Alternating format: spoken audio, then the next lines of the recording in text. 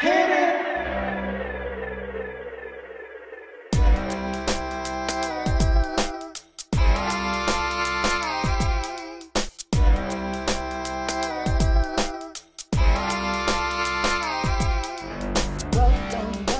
Welcome back. Welcome back. Welcome back. Welcome back. I am so glad you joined me.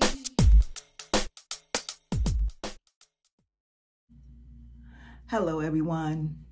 Welcome back, my beloved kings and queens. Heavenly Father, thank you for allowing me to see another day. And for those of you who are joining me, we need to be grateful for these days, y'all. So with that being said, today I am coming to you all with a Q&A segment from three beautiful queens here who watch my channel. I'm also going to be talking about some different things, and I'm going to definitely be talking about my giveaways, okay? Because that's important. I need to get that information out. So the first question comes from Sandra, and Sandra wanted to know when or can I do a tutorial live? All right. So Sandra, I'm going to say yes, I can do a jewelry tutorial live or how to make video live. I just have to sit down and go over some things as far as, you know, my family. And because it's not always a good time for me to go live early in the morning. Sometimes I was going live early in the morning because I start my morning between 1 and 2 in the morning. So I'm up at 1 and 2 in the morning, okay? That's how I have to do to get things done. So yes, I will do a live.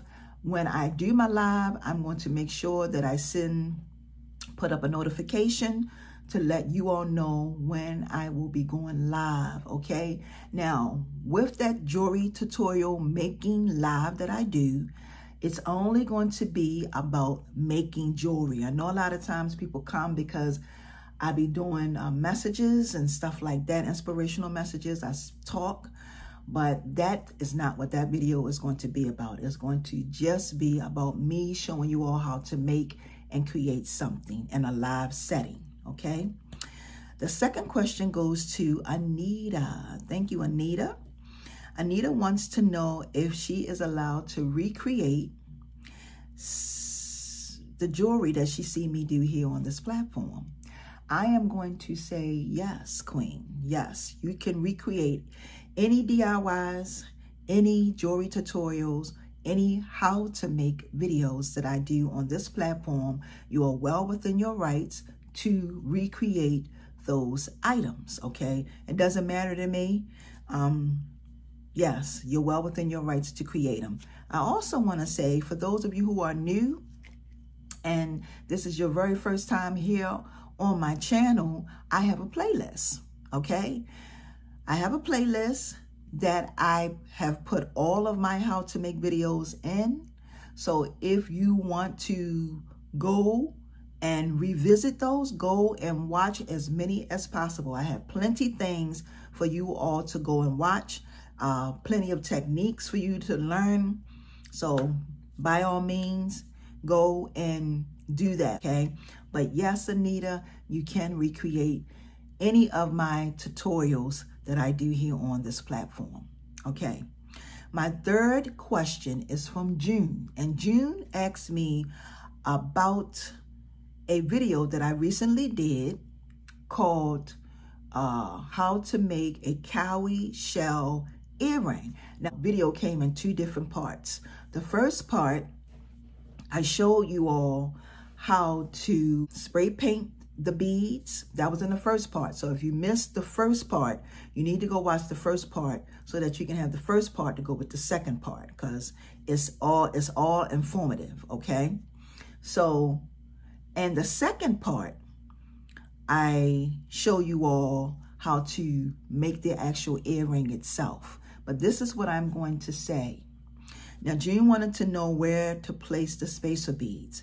At 3 minutes and 25 seconds in the video, that in that instructional video, that is where I show you how to add your spacer beads and when to place your spacer beads on your earring. Okay, 3 minutes and 25 seconds in that video.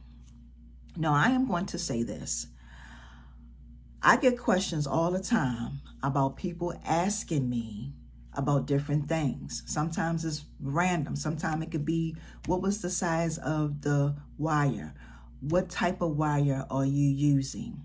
I try to make sure that I give very informative information whenever I am making and creating anything for you all, okay? I find that I think that the problem is that people skip through the video. And the first part of the video, I'm going to make sure you have everything you need. I'm going to try to tell you the size of the wire you need. I'm going to give you information on the type of beads that you need. You're going to get all of that in the very beginning. Somewhere down into the video, that's when you're going to get the details, okay? You have to make sure that you hunt for the details. If you are watching a video and it's a how to make video, instructional video, you got to make sure you watch it from the beginning till the end. Because somewhere along the line, I may do something. And I'm saying this because those of you who make and create jewelry, you may see something that I make. And you may already have in your mind that, okay, I know how to do that. But my hands, this is the difference. My hands and your hands are different. So the way that I turn or twist, or I may squeeze or put a bead on, is not going to be the way you do it, okay? Because our hands are different. So whenever you are watching an instructional video, you got to watch it from the beginning to the end, because if you skip to get to the end part of the video, you're going to miss out on everything that's supposed to come along with it, especially if you are making something that I'm creating. Okay? Have you ever made something, and I just recently did a video about this, and you created it and it didn't come out the way that you saw? Most of the time it's because, now I can only speak from my perspective because everybody else do videos differently. I have went and watched people make jewelry and had to go back in to re-watch something that they did, and it was cut totally out. It went from this part to that part. I never leave y'all like that, ever. Whenever I make an instructional video, I give y'all everything from the beginning to the end. The only time I fast forward my video is when I'm doing something repeatedly. Like if I have to keep making certain things repeatedly, that's the only time that I will fast forward the video. But you get everything from A through Z. Okay, you get all of that. I don't leave anything out. Okay, so please make sure that if you are watching an instructional video, that you watch it from the beginning to the end. Because if I do anything different, your item is not going to come out that way because you decided to skip from the beginning and go to the end. All right. So that's my take on that. I want to also talk about my giveaways.